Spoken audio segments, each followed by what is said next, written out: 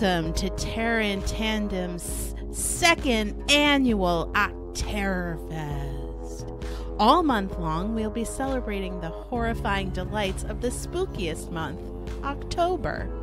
Prepare yourself for episodes that frighten and delighten your spine as we chill you to the bone. You can find us on our new YouTube channel, Terror in Tandem, or online at terrorintandem.com and on Instagram at Terror in Tandem. Welcome. Welcome to Octerrorfest. Yay. Oh, we're going to have such a spectacular. We're going to have all of those. Did you just say speculum? No, spectaculum. Spectaculacurum. Well, get in the stirrups, everyone. We're going to town. No, I didn't say speculum. I said spectaculacurum. Of course. Of course. Welcome to Octerrorfest Volume 2, the return of Octerrorfest. Yeah, Octerrorfest all around you. I am so excited. We're going to Octerror all over your face. Now, listen, here's the thing. I want to, if I could, beloved co-host, I want to talk for a second about why we are doing the episode we're doing today. And it's to address some of the concerns we've been hearing from our literal billions of listeners who have been writing and texting us just nonstop about, well, a phenomenon I think is common to a lot of us. You know, you go to bed in your own home, comfy in your sleeping clothes, and you wake up naked in the middle of the woods with blood in your mouth, and there's a dead deer next to you with its throat ripped out and teeth marks all over it. I am talking about werewolves. We jumped right into it. So how are you doing? That's what we're doing. Yeah, we're going to do werewolves, but first I want to know, how are you planning to spend your Octerrorfest? Well, I mean, I know at least 3 days this month I'll be spending it chained to my dungeon for the safety of others. For real, though, why don't you share with folks some of your Octerror plans? Oh, yeah. I mean, they're extremely different from other months of the year in which I consume unhealthy amounts of horror-themed content, watch a bunch of movies, read a bunch of books, play a bunch of games, and spend as much time with beloved co-host as my energy levels and work schedule will allow. Well, I'll tell you how I'm spending Octerrorfest this year. Obviously making great pod content and some bonus-odes. Look out for those bonus-odes on special Friday the 13th and Halloween on Tuesday, our podcast day. But we're going to have a special bonus-ode for you. This is like leap month for, yeah, it's like leap year for October. This is like Christmas for horror. It's amazing. And all these things are happening, people. I have plans to go to a haunted house excursion. Ooh, can I come? Maybe. And also, I have plans to apple and cinnamon it up. Yeah, for sure. For sure. You know, the weather has immediately frozen here and in one of our luxury properties. And unfortunately, we're getting remodeling done on our warmest, most remote property that we will probably be stuck in the frigid property that we are recording from thusly. You can hire as many crews as you want, Laura. Those bloodstains are not coming out.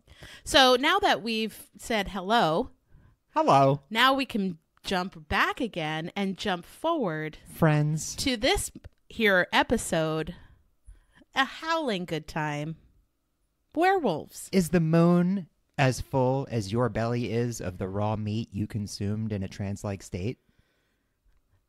So anyway, werewolves, where do they come from? That's a great question. And it's spelled werewolves, not WHERE.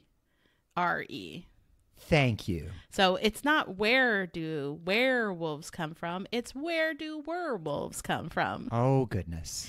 So anyway, I wanted to talk a little bit about the folklore of where wolves come from. Just hoping this ends. It's never going to end, everyone. Going limp. So the folklore, it's typically a mythical creature, a shapeshifter. The earliest surviving example of a man-to-wolf transformation is found in the Epic of Gilgamesh. Yes. From 2100 BC. Thought to be the oldest narrative in existence. Yeah, absolutely. And werewolves, as we know them, first appeared in ancient Greece and Rome in poetic and philosophical texts. Can I actually go back to Gilgamesh for a second? Because it's Sure. worth mentioning the shout out to it's not strictly to werewolves. What goes down in Gilgamesh is he spurns a would-be lover when he finds out that the last booty call she had, she turned into a wolf. Yeah. Which, that's a mood killer. It was a mood killer in ancient Sumer. It's a mood killer now. So, as we know them, the half man, half wolf iteration, in ancient Rome, anyone was a werewolf who was thought to have been, anyone that was a werewolf was thought to have come by this by spells or herbs, and they were called turnskins. Nice. That's a great term. Why don't we use that? I don't know. I like skinwalkers. That's a good one, too. There's a Native American term of skinwalkers for changelings. That's pretty fucking cool. In 1764 and 1766, the beast of Gévaudan is a historic name associated with a man-eating animal that terrorized the former province of Gévaudan in South France. Oh. Lots of theories that this beast was a man in animal pelts was rumored, but this animal was said to have killed over 100 people. They finally, took this animal out, a large gray wolf, literally like groups of hunters went out to hunt, killed lots of wolves, but finally killed this large gray wolf that was said to have been the culprit. Wow. Well, I'm actually going to go back a little further because I want to get back to the origin of the actual transformation into werewolf. So you may have heard the term lycanthrope or lycanthropy, which is, I don't know, I guess the medical term for... It's a psychiatric condition. Yeah, it is. It is. So it comes from the ancient Greek lycanthropos, which translates into wolfman. Now, this stems from the ancient Greek myth of the king Lysaon.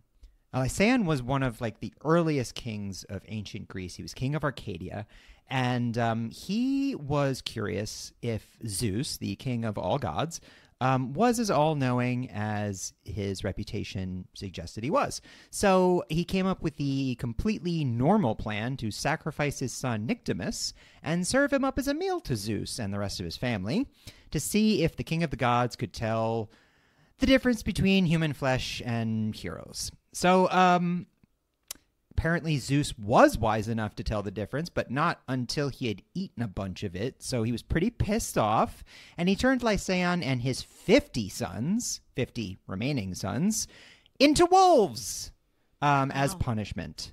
So therein came lycanthropes, men turned into wolves. Don't feed your children to gods is the moral of that story. In some European folklore, a man who turns into a wolf at night and devours animals or people and returns to human form by day is really where the werewolf mythology started to take off. And there are all different ideas around this. Some can change at will. Others, the condition is hereditary or acquired through curse. Yeah. Or being bitten by a werewolf or being scratched by a werewolf. Definitely something you want to avoid. And then some can't, it's an involuntary change. We're talking layers, people. Wear layers. Most of the contemporary knowledge and understanding of werewolves comes from pop culture and entertainment, beginning primarily with 1941's The Wolfman. Well, I want to draw a very clear distinction that actually comes a little bit earlier than that.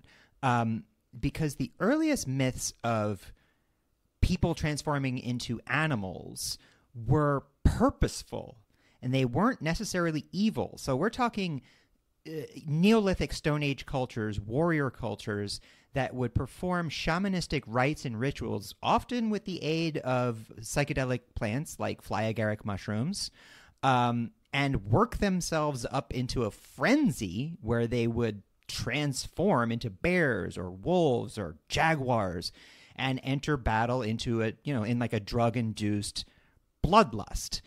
This was very, very probably most well known in the saga of the Volsungs. Much later in Vikinger raids, the Norse. It basically comes from other country where wolves aren't common. The animal form that the person turns into is a dangerous animal that people fear in those areas, like a bear or a tiger. Aztec warriors would work themselves into jaguar forms because jaguars prowl the Amazon.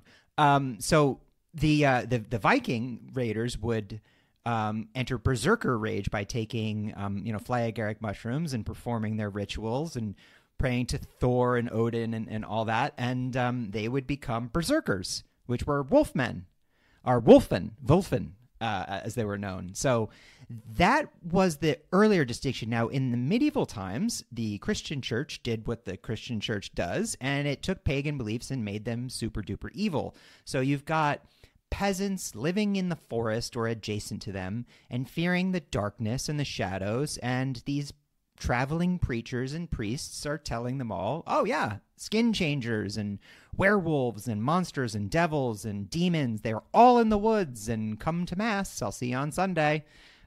So that's where the idea of the werewolf that eats your children and attacks villagers started to really come by. Instead of it being a purposeful transformation, it became more of an affliction or a curse.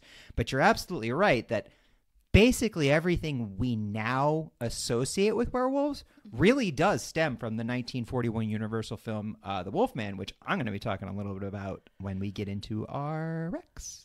Well, The Wolfman is where it was said that if a werewolf bites you, you have no choice to become part human, part wolf, and prey on other humans.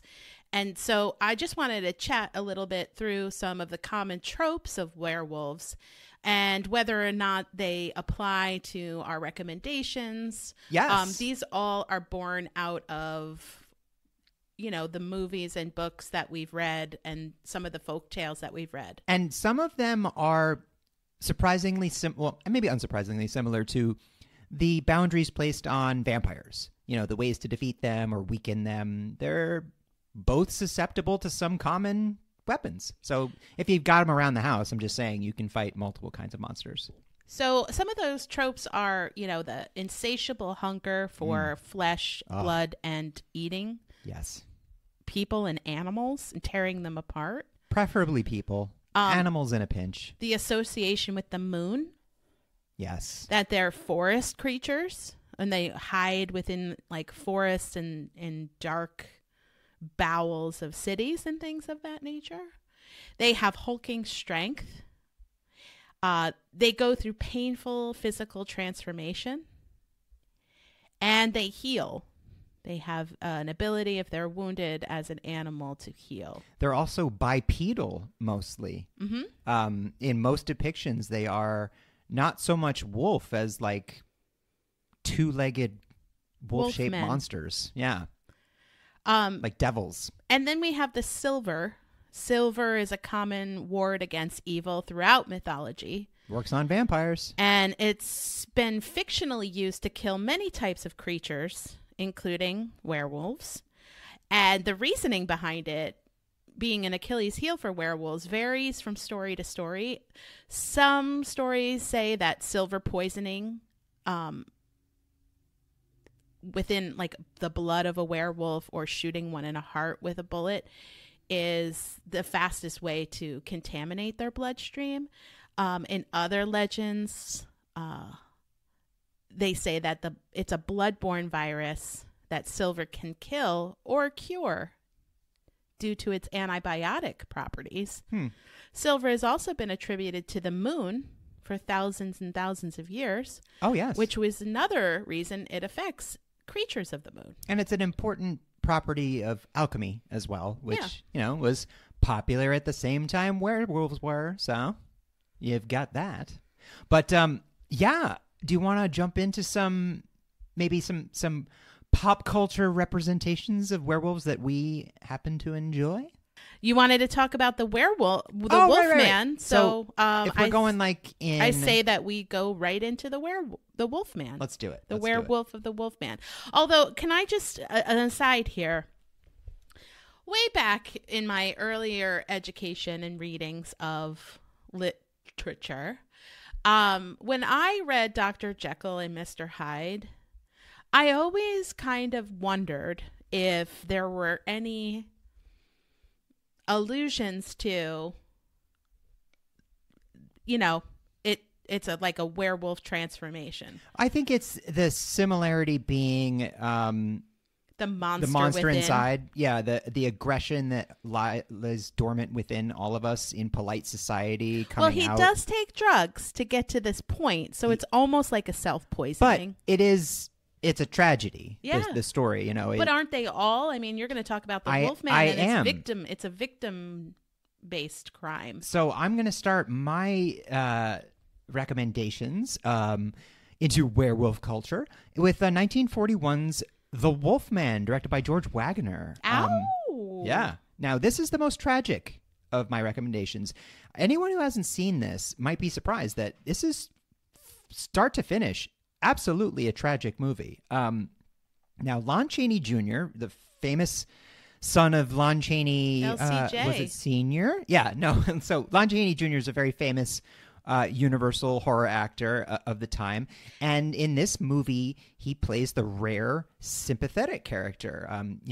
He stars as Larry Talbot, who is an American returning to his ancestral homeland of Wales to bury his brother and reconnect with his father, played by the Invisible Man himself, Claude Rains, also starring Ralph Bellamy. And this is starting to build the group known as the Universal Monsters. Oh, yeah, it does. The sequels involve other monsters. Now, this is the sort of first universe building done in filmmaking at the time. Universal started to pair up Bela Lugosi as Dracula, Lon Chaney as the Wolfman, Boris Karloff as Frankenstein's monster, and Claude Rains as the Invisible Man. And they would cross over into movies. And later on, they became horror comedies where those characters were crossing over with Abbott and Costello. There was a whole series of films. So, actually, you kind of stepped on it a little bit, but I did want to mention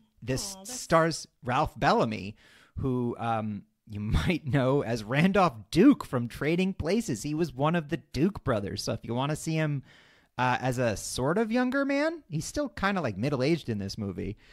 Anyway, so I say this is a tragedy. This man, Larry Talbot, he returns home. He's back in Wales, and he comes across, he falls in love with a local girl, and he starts to reconnect with, his ancestral home. And he is walking along and comes across a woman being attacked by a wolf. So he beats it to death with his new walking stick that just happens to have a silver head on it.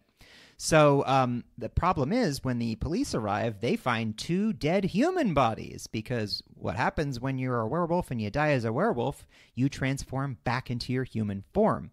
So Larry Talbot becomes suspect number 1 because he said, I killed this wolf that was killing this girl. Now, he starts to feel weird. And things start to happen. It involves pentagrams on people's hands, which is something I haven't seen in any other wolf tales. But the coolest part, in my opinion, is this Romani woman, Maliva, who kind of is the first one to tell him, oh, no, you got bit by a werewolf and you are going to turn into one. So it's a tragic tale in that he does start to realize that is definitely happening to him. And he tries very hard to leave town before he hurts anybody. He has to leave the love of his life. He has to leave his father. Unfortunately, Dad of the Year, Claude Rains, says, no, you're crazy. And he ties him to a chair during a full moon. And that goes as well as you'd expect. So anyway, Larry Talbot doesn't make it to the end of this. And I want to point out this script.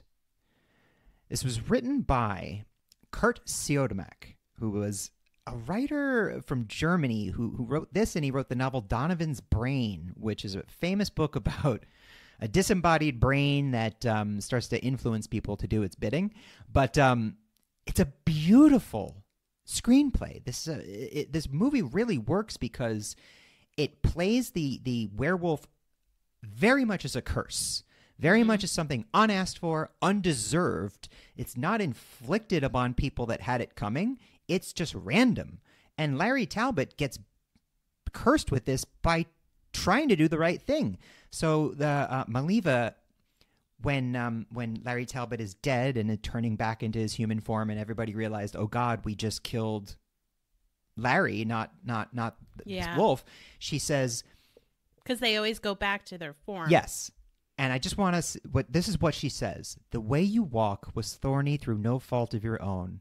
But as the rain enters the soil, the river enters the sea. So tears run to a predestined end. Your suffering is over. Now you will find peace. Holy shit. Wow. That is deep. Yes. I very much recommend this movie. Now, it does not have the transformation effects that we're going to be talking heavily about in our other recommendations, because that really comes to define what makes an awesome werewolf movie. This is more, kind of fading into a human-looking guy with a beard. But it's the performances and the script of this moody little movie that is so moving and touching and really, really plays the successful aspect of this is a terrible thing that happens to people that don't deserve it. Yeah, which, it's very much a curse in that film. Yeah, absolutely. That's not always the case in werewolf movies. No, it's not. It's interesting to me. Rarely the case, actually. It's interesting to me that the proto movie that came to define, like the popularity of werewolves was this very measured, almost Shakespearean tragedy of a doomed man. Played by Lon Chaney Jr., who usually played the snarling villain. So very, very cool all around. Honestly, I just rewatched it for the first time since I was a kid. And yeah, it's a movie from 1941, but it fucking holds up. Awesome. Well, now we're going to get in the old Zoomy machine and go to 40 years later, 1981. Which was, and we'll mention this, a banner year for werewolves. Yeah. So I'm going to start out by saying this, and this, all my recommendations and some of my mentions, this applies to. I don't think it's been really well executed to have a believable werewolf film. Well, you're not wrong there, because for every dozen vampire movies, there's like a single werewolf movie. There is.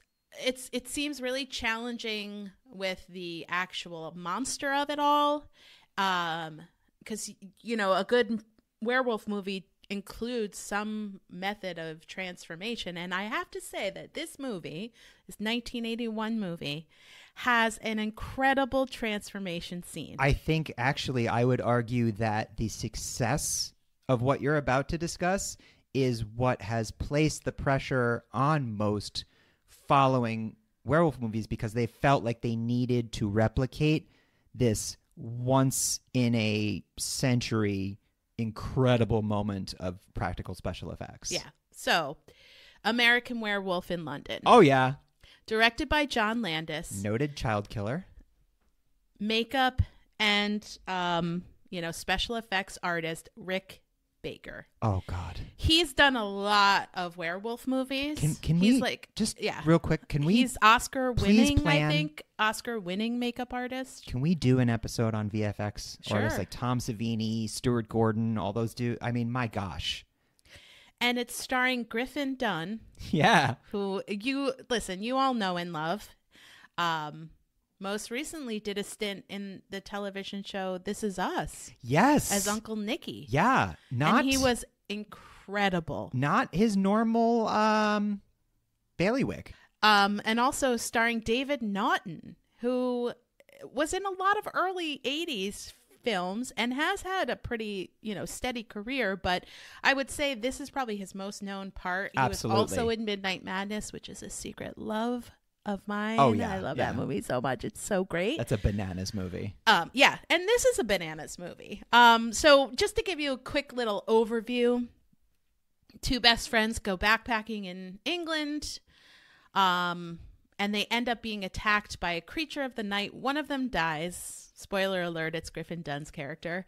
And he ends up being like this haunting zombie, which has incredible, like, destructive, like, decomposed makeup. Only his friend can see him. Only his friend can and see he it. only appears like all ripped up to shit by this wolf. It's amazing. Yeah, so he's disgusting to look at. Yeah, and he keeps getting disgusting. And David Naughton gets attacked and lives and ends up in the hospital. We know what that means. And starts to feel like something has changed. One of the things that's thematic throughout this is American tourists abroad not listening to the advice of the locals. Now, I've said this before and I'll say it again. No matter how grimy and crazy and gnarly the locals are, when they tell you don't go into the moors at night, they go into fucking don't do it. They go into this country pub. Everybody's super quiet and weird. And that's the other thing. This whole idea of like everybody acts like, what are you talking about? I don't know what you're talking about. But basically one guy in the pub warns him, beware of the full moon and stay on the road. And they don't. They like immediately don't. They don't. Yeah.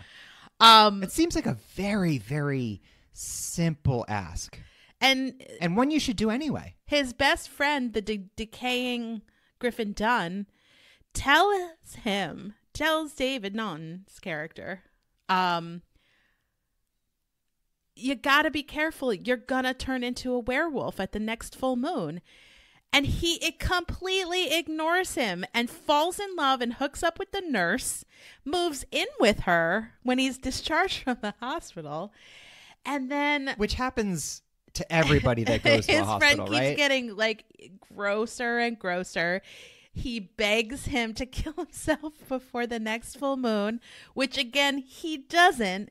And then he turns into a werewolf through one of the most amazing cinematic physical changes into a werewolf form. This is the moment that I think doomed most werewolf movies that followed, because it set the bar so high. And I think the mistake that a lot of filmmakers have made since then is believing my movie has to match this moment, when you're just not gonna. Yeah. You are not going to beat this moment. Right.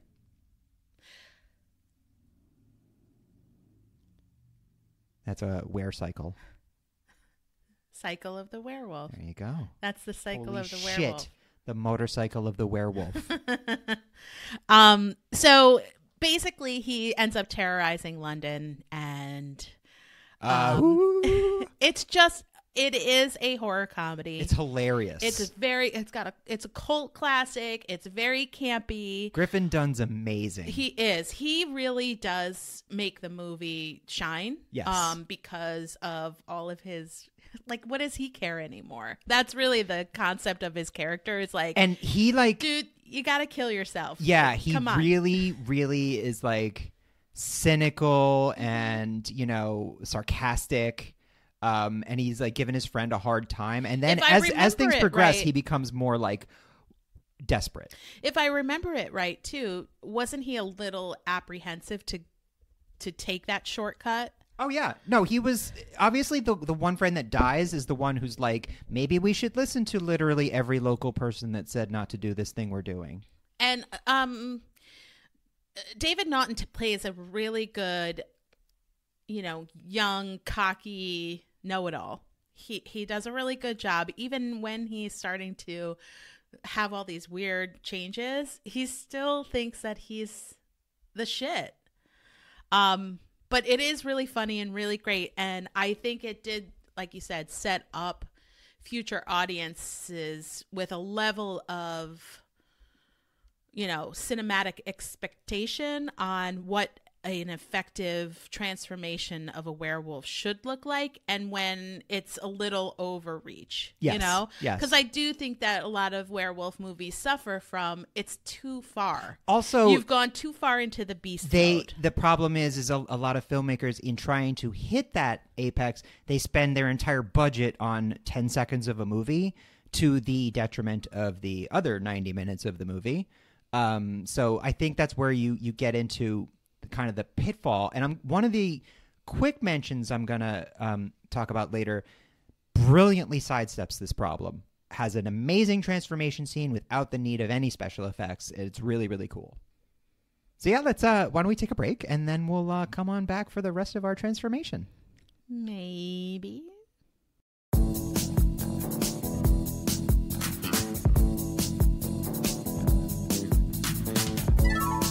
Be my victim. I mean customer.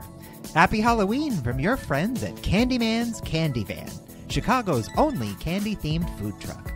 From Cabrini Green to Lincoln Park, Candyman's Candy Van is just an ill-advised summoning away from delivering sweets to the sweet. Simply find yourself a reflective surface and say the magic word 5 times. Candyman's Candy Van will appear with all of your favorite holiday treats and a whole bunch of bees. Remember to always bring a friend, as it's a near certainty Candyman will kill at least one of you. But yum yum, is it worth it? Remember to tell everyone about Candyman's Candy Van. No, seriously, spread the word, or we'll slaughter your whole neighborhood to keep his legend alive. I'm being serious. Happy Halloween! The candy, I assure you, will be exquisite. This is a fake ad for a fake product on a horror-themed podcast. Candy should be enjoyed without fear of systemic racial trauma or bees eating your eyeballs.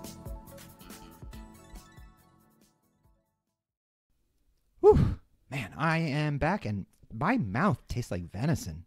Weird. No. Ugh. Gross. Meat. Anyway, is it me? I think so. Is it me? My next recommendation is also from 1981, which was, as I mentioned, a banner year for werewolf movies. The third movie that came out that year, which I'm not going to mention, but you totally should watch, is Wolfen, starring Albert Finney and Edward James Olmos, based on the awesome novel by noted alien abductee Whitley Strieber. So American Werewolf in London also came out in 1981. So this was another classic from horror master Joe Dante, director of Gremlins and Piranha, and also Inner Space, which is a movie I really liked as a kid, and I'm kind of wondering, is it still funny? Because I haven't seen it in a really long time. Maybe. Anyway, this is based on the novel The Howling by Gary Bradner, but Dante hired indie darling John Sayles, who we've mentioned before on this pod, to completely rewrite Bradner's script from page 1 into what we got, which was a semi-satirical send-up of American apathy and kind of sort of pop culture cynicism. So in this one, we've got the legendary Dee Wallace, pause for applause. Yeah. And another collaboration with her that then I don't think they were married at this point, Christopher Stone. They eventually did get married until he died in, I believe, 1995. And during that time, Dee Wallace was known as Dee Wallace Stone. She went back to being Dee Wallace after he passed. This has a great cast. It also stars Slim Pickens, Kevin McCarthy, who we've mentioned a few times, also was in Inner Space, by the way, and John Carradine. So Dee Wallace plays Karen White, who is a journalist from Los Angeles, who is horribly traumatized when the police have her help them lure her stalker into a porno theater where he sits behind her, and then she turns around and screams, and the cops rush in, and she suffers amnesia and terrible trauma from this because ACAB, am I right? So fucking her therapist sends her and her husband to a place called The Colony. Now, folks, if you tell your therapist I had a bad week and they say, why don't you go to this place called The Colony for a while? You gotta get a new therapist. Don't go. So they go to The Colony, which in 1981 is exactly what you think it would be. It's basically just a campground with a bunch of people. I mean, the therapist is in on it. Yeah, they're fucking and doing drugs and, healing, but not really. And also there's a werewolf. So the werewolf attacks people and people change. Now, this movie, the effects were done by another legend, Rob Bottin. And God damn it, if American Werewolf in London hadn't come out the exact same year, this is the movie everyone would be talking about, because the transformation in this movie is phenomenal. It is almost as good. It is heartbreaking, the ending. Yeah. Because Dee Wallace plays an innocent character. This is very much another story of the werewolf myth being a curse. But what separates this movie is, like I said before, it's very much a send-up of American apathy. And it's basically like Network, the movie Network, but if Peter Finch turned into a werewolf on camera and started yelling like, "The moon is full as hell, and I'm not going to take it anymore." It's really about American consumerism and the way we get our information, truth versus disinformation. Yeah. Is that familiar to anybody? Also, when people group think, fear, yes, thing. Mob mentality. Mm-hmm, mob but mentality. also the ending of this movie is very much, here's all the information you need, world. Werewolves exist. What are you going to do about it? And like we've seen so many times in real life, that makes no difference at all. No one gives a fuck. No one. They just go back to their TV dinners and their dumb little lives and their dumb concerns, and that's fine. So it's a great movie. It's definitely an experience, because the tone can sometimes be a little hard to lock down. You're like, is this supposed to be funny? Is this supposed to be serious? I would say it's much more serious than funny. And in terms of funny, comedy? Yeah, it's more like satire and dark humor and biting humor and than like American Werewolf in London, which is legit funny. Yeah. But like American Werewolf in London, this is also very violent. Mm-hmm. So these are legit horror movies we're talking about. I really, really enjoy this movie.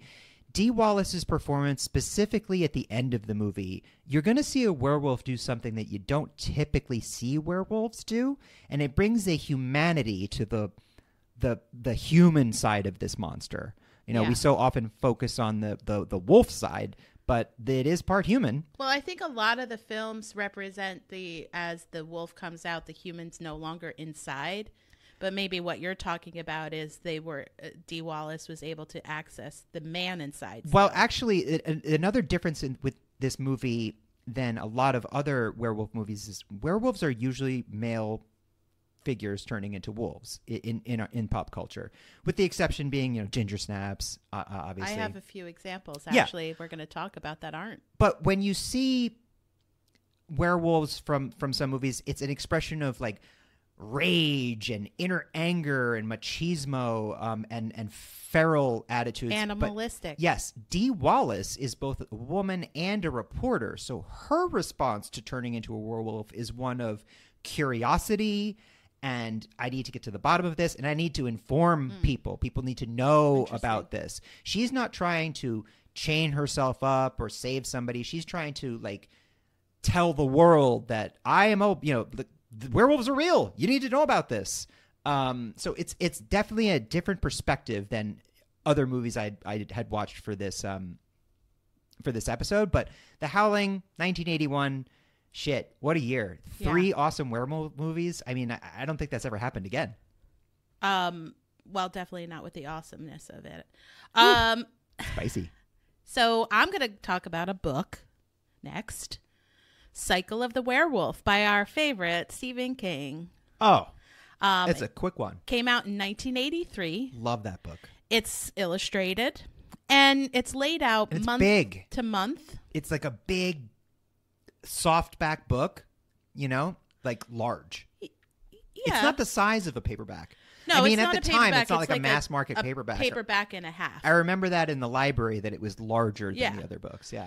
And it's basically about this town, Tarker Mills, which is a budding dairy, and all of the other fictitious towns that Stephen King has created. Even the towns next to Derry have a fucking hard time. I know. And it's being hunted the townspeople are being hunted by a werewolf, and each chapter of the book is a month on the calendar, and every full moon the chapter takes place. So every month, the full moon, the werewolf goes out and kills one of the townsfolk, and they talk about it in great detail. I mean, Stephen King writes about it in great detail. Imagine in your small town in Maine, someone is killed every month. Yeah. And the protagonist of the story, Marty Coslaw, is 10 years old. He's in a wheelchair. And the stories go back and forth between the horrible incidents of his days living in Tarker Mills as a 10-year-old and how it affects him and how it affected him throughout the rest of his life. So when fall comes around, so does Halloween and Octerrorfest. And so Marty goes trick-or-treating. What we look forward to all year, people. Marty goes trick-or-treating with his dad. While he's out, he goes to the Reverend Lowe's house, who's a local Baptist preacher, and he's wearing an eye patch. And so Marty has already had a confrontation with the werewolf that involved a firework in the eye. And so Marty is wearing a Yoda mask, and he realizes who the town's werewolf is right then and there. Yeah. And it really describes like how afraid he was and how when he gets home, he's basically panicked. And, props to Stephen King for having a really consistent opinion of Baptist preachers. Well, the family he didn't know it before this time because they're not, the family was Catholic. So they never went to the church, which I think is a really interesting reveal because Marty's in a mask. The preacher is essentially in a mask. Oh, yeah. And the realization of that. And so Marty starts to send these like threatening letters to him and then asks his uncle, Red, to come and help. So his awesome uncle. Yeah. So this is a twofer. Because I'm going to go right into the 1985 film that is based on this, Silver Bullet, directed by Dan Attias. This was the first and only film directed by him. And for the rest of the 80s, he mostly directed TV shows. But he's never made another theatrical film. Which is just a shame because I think this film was great. Yeah, that's weird. I mean, usually only happens when somebody makes a real stinker, but this movie's good. And the screenplay was written by Stephen King. So the novel doesn't follow the same format of the book. It's narrated by Marty's sister, played by Megan Follows. And Marty is played by Corey Haim. And he's R.I.P. Corey. Oh, he's so wonderful. This was, really the emergence of, the Coreys. Yeah. This is like, I think 1 year after Corey Feldman's debut in 1 year Friday. Later, I think. No. In Friday the 13th. Friday the 13th, Part 4. Well, I think the following year, Feldman is in Stephen King's Stand By Me. Yes. So, yes. This is really, and the Coreys became an 80s, 90s phenomenon Dream for a little all dream. All people. It also stars Everett McGill as Reverend Lowe, Gary Busey as Marty's uncle, Red, yes, and Terry O'Quinn, a young Terry O'Quinn as the local sheriff. Yeah, it's the stepfather himself.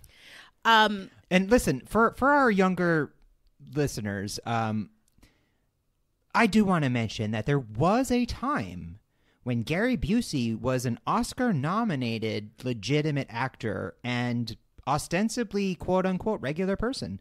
This is before his mental illness and substance abuse was exploited and monetized for ratings, but he used to be just an actor in movies. Absolutely. And he was good.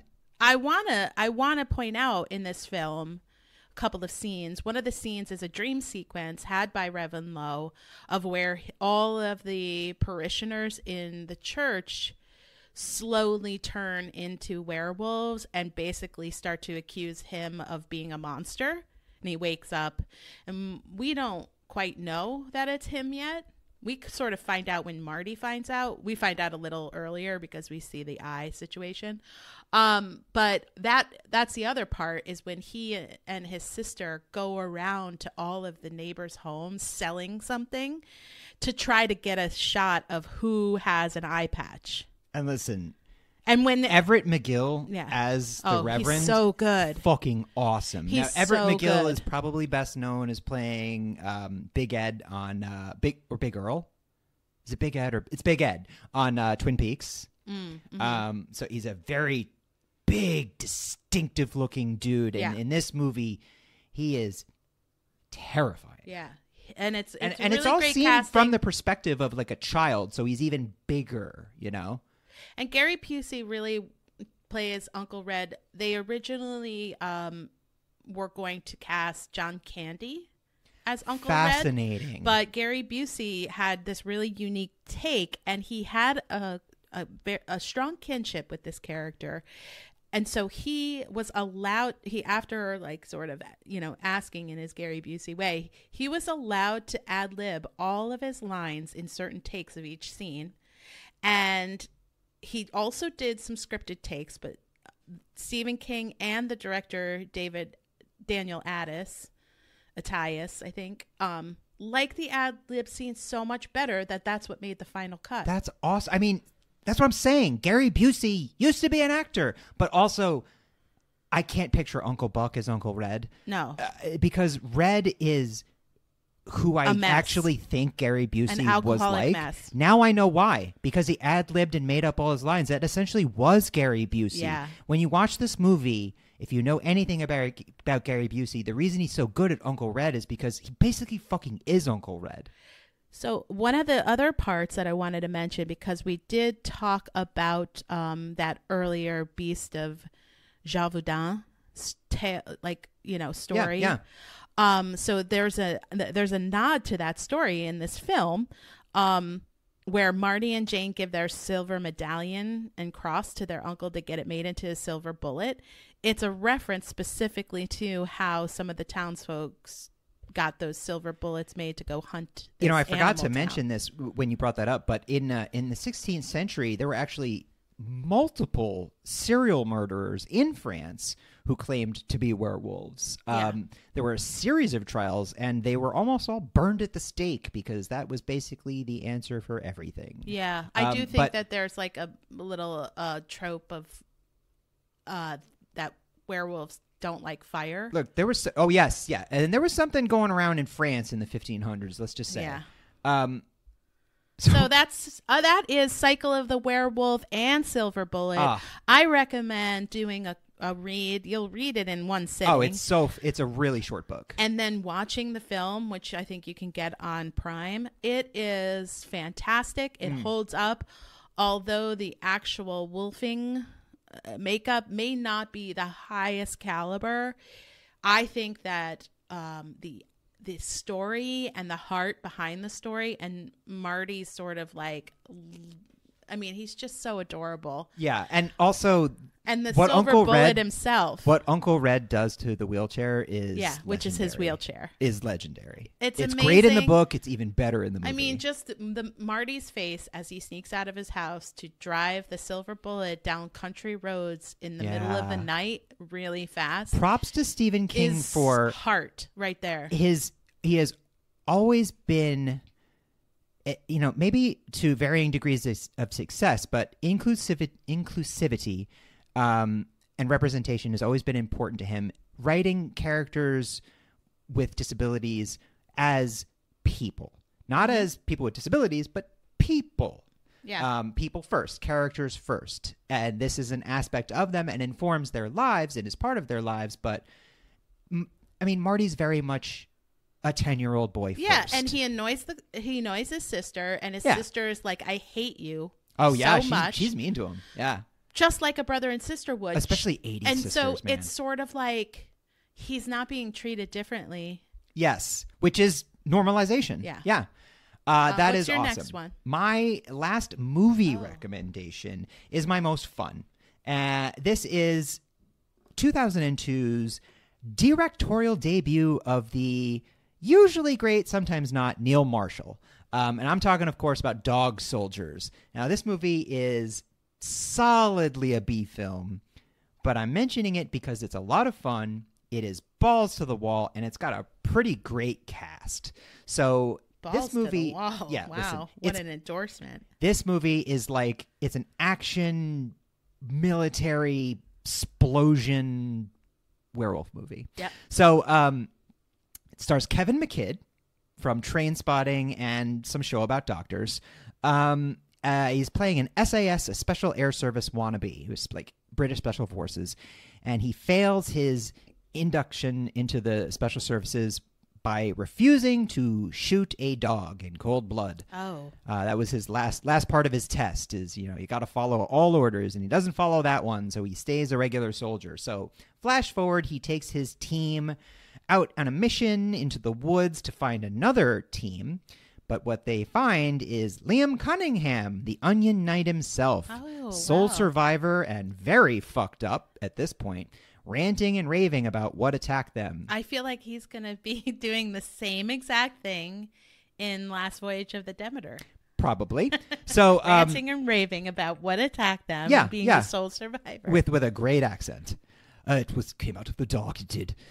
So Liam Cunningham, they take him to this house where the soldiers all sort of kind of reconnoiter, and they try to figure out what's going on, and that's when they find out that their unit was bait. So their unit, which also has Sean Pertwee in it, I said great cast. So they were sent out by the British government as bait to attract a live werewolf, which Liam Cunningham's unit was going to capture. Only they got attacked by werewolves first. Oops. So when they find out, they decide they're going to kill Liam Cunningham, but unfortunately, that's the same time that two things happen. The moon comes out, and Liam Cunningham does what people who get bitten by werewolves and don't die do. So he fucks them up pretty good. And then the rest of the movie kind of turns into this siege film where they fortify the house. And listen, this is a B movie, okay? The effects can be a little rough sometimes, but they are practical, and they're pretty good. The acting is a lot of men screaming at each other and doing manly things like yelling, "Go! No, I won't leave you behind! Go, you son of a bitch!" That kind of thing. And, explosions. But it's Jeff Winger, you son of a basically, bitch. Yeah, it's got a real like Predator vibe to it, Mm-hmm. Listen, this movie's a lot of fun. Neil Marshall is a legit talent, even though he has suffered a bit lately. This is like, if you watch this movie and then you go and watch The Descent, which has an all-female cast, it's a really nice pairing, honestly, because this is like a very macho type movie, and then The Descent explores female rage and female, deception and the way that their dynamics work. So a lot of the same themes, but this is definitely my fun rating. The wolf effects are, like I said, it's good that Neil Marshall knows how to use shadow to cover up certain things, but this movie's great for what it is. Crack open an adult beverage and watch this. You will not have a bad time. It's got a lot of heart, and it's violent as shit. And it's really fun, in my opinion, to watch Kevin McKidd in anything that isn't Grey's Anatomy. I love you, Kevin McKidd. Please, do other things. Do other things. I don't want to watch that show. In the Malibu Beach House. I don't want to watch that show, but that's all he's in. And he's not great in it because that show's not great. No, he's so good in everything else, though. So my next and final recommendation is a book. What? And it's called Sharp Teeth. Oh. It's from 2007, and it's written in free verse, and the author is Toby Barlow. Fascinating. So it really plays into the lycanthropy of the sort of illness of identifying as a werewolf.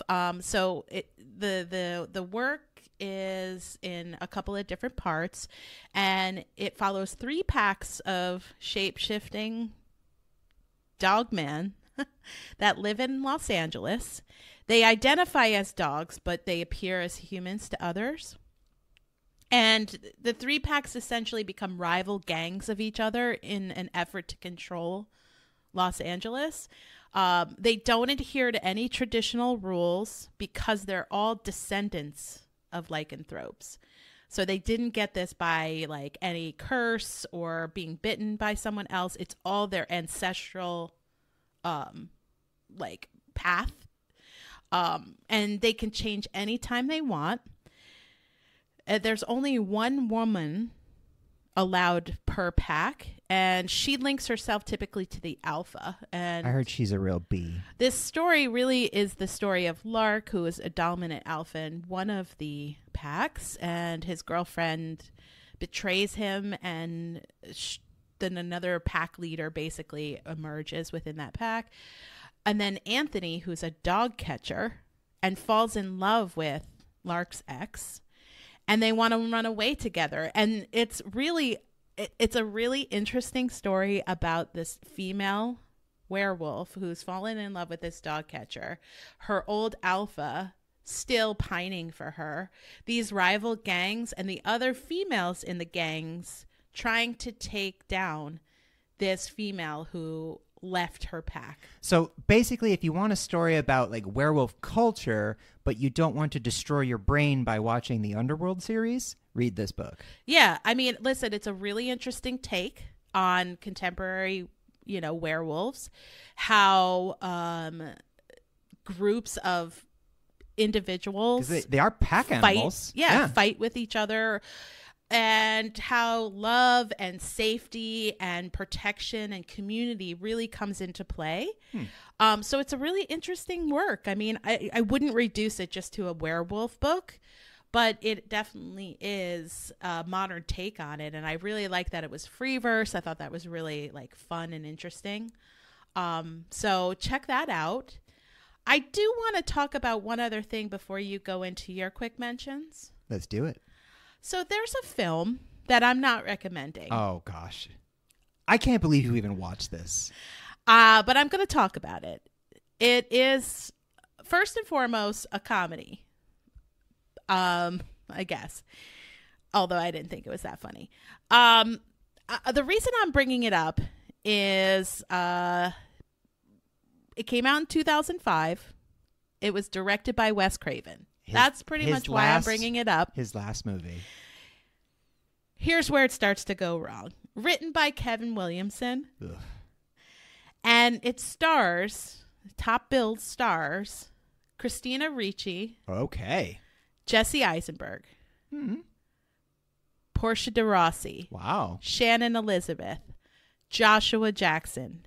Nick Offerman. Judy Greer.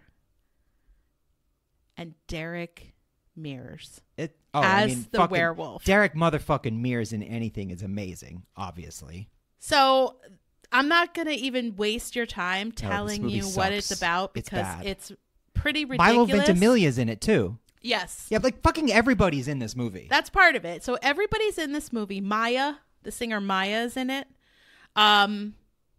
So, it's very much Kevin Williamson. Very much the early aughts with the music and the attitudes. And it is pretty... It's unwatchable. Stupid. No, listen, I saw this as soon as it came out because Wes Craven had, it's his last movie and Christina Ricci was top billed. So obviously I'm going to watch it. And I remember being so bummed out by it. Yeah, you'll never ever hear probably any of this cast talk about being in this movie. It just doesn't on any level work. Yeah. So that's Huzzah! Lance Bass is in it. And Craig Kilborn and Scott Baio. So Fucking you make sense of everyone. this however you want. Lance Bass and Scott Baio together. Yeah. That's the pairing we always wanted. And Craig Kilborn. Jesus Christ. I'm going to jump into a couple of quick things. So I want to mention an amazing book by one of my favorite authors, Christopher Buehlman. Those Across the River. This is a really, really cool book. It's takes place in 1935. It's very much a Southern Gothic type tale. It's about a failed academic who decides to travel with his wife Eudora down to Georgia to his old family plantation. fun. He's going to write a history book about it because back in the day there was a slave uprising where they murdered they killed their masters, which plantation. I say is good, but no one ever goes there anymore. And it's fallen into disrepair. And the reason, spoiler, in this episode, werewolves. There are werewolves there, obviously. It's an episode about werewolves. Yeah. So I recommend this book because it's beautifully written. Obviously, read Between Two Fires. Also, it's a totally different book by Christopher Buehlman, but it is his masterpiece in my opinion. Anyway, Those Across the River. It's well written. It's told from the perspective of the main character, Frank Nichols. It's largely about his failures as a man, the failures of his family. Once you discover the secret behind the plantation, it's certainly a complicated narrative, as anything involving a plantation in the Deep South would be.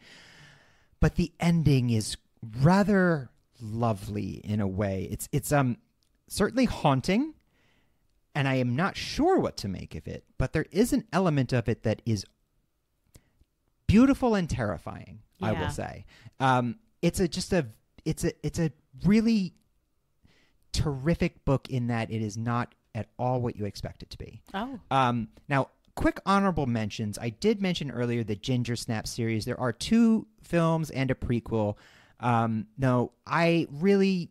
That is a major gap in my film watching experiences. I've actually never seen Ginger Snaps. It has been on my list for 20 goddamn years. Yeah. And I really wanted to watch it for this episode. Between managing our luxury properties and being no excuses. a hedonistic billionaire. But you're basing it on all of the evidence pointing towards it's a good film. I am going to watch it. And I'm reinvigorated. Why don't now. you all watch? Why don't we have a watch? I want to mention the very fun. It's a Canadian horror. It is, and I'm only mentioning the first one. And a female wrote the script. Yes, that is correct. A female human of the species wrote the script. John Fawcett directed it, and Karen Walton wrote the screenplay. And it's very much about it's about 2 teenage girls, and it plays very heavily into themes of feminism, identity, and puberty, which is a great. It's a great emergence. What 2 things are dominated by lunar cycles? Wolfdom of the werewolf. It's essentially a movie about menstruation and werewolf transformation. 2 things associated with lunar cycles. So I can't wait to watch that. I do want to mention very quickly the very, very fun Marvel special, Werewolf by Night, that was directed by music maestro Michael Giacchino. And I want to mention that it's Gael Garcia Bernal is in it.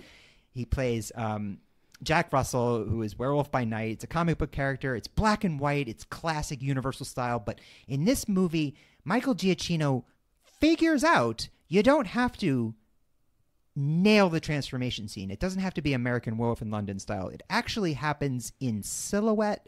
Yeah, and you can do it in a very expression- small budget. You see it in the expression of other characters' faces, and that, along with the shadows and the sound and the music, makes for a very effective and terrifying transformation scene. And the last quick mention, this is a bit of a guilty pleasure for me, is, yes, obviously I'm talking about 1994's Wolf, directed by none other than Mike Nichols. Yeah, listen, you want to see a middle-aged Jack Nicholson get revitalized with wolf powers? This is the closest you're ever going to come to seeing Jack Nicholson as a superhero, for one. He, straight up jumps over huge fences in this. It's amazing.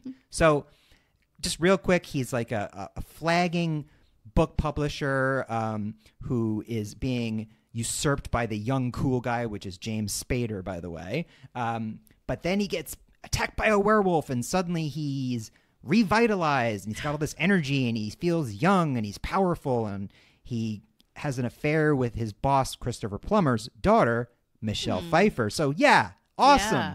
Awesome cast. Anyway, James Spader turns into a werewolf, too.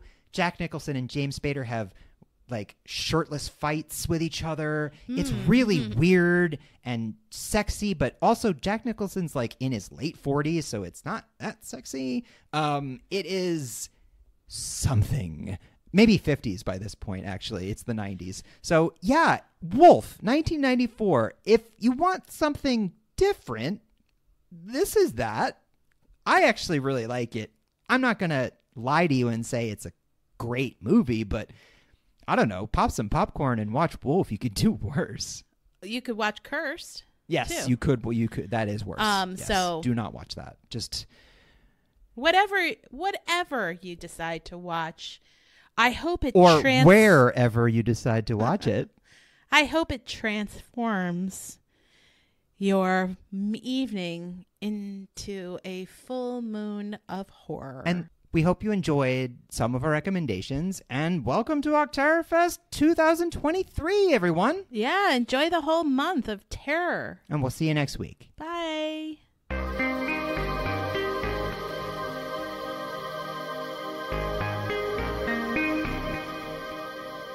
Terror in Tandem is written, produced, and recorded by Laura and Richard Mathiasen, and edited and mixed by Richard Mathiasen. Our Octerrorfest theme and all other music was written and performed by David Suspanic. All opinions expressed on this podcast are our own and should be taken as such. Thanks for listening, and please remember to give us a like, a review, and subscribe wherever you get your podcasts. If you do, we promise not to haunt you.